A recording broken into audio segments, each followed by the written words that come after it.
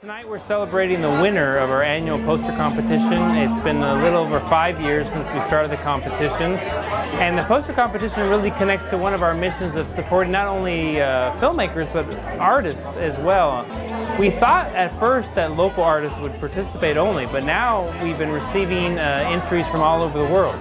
So we've had entries from South Korea, France, England.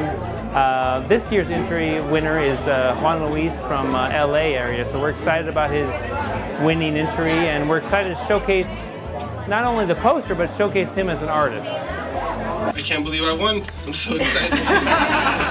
Yeah, hopefully you guys enjoy it. Just don't hit it, there's no candy inside.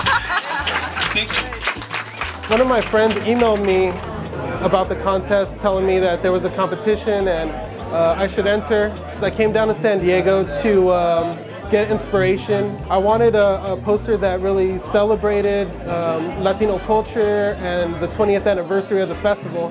So I thought, what better way than with the piñata? You know, it's one of my fondest memories as a child. I took the idea to a custom piñata maker in LA called Amazing Piñatas. They were able to do it. I photographed it, designed the poster, and entered the competition last minute. This is my first entry into a competition like this, and when I had the idea, I knew I just had to follow through with it, make something that I'd be proud of, and I did.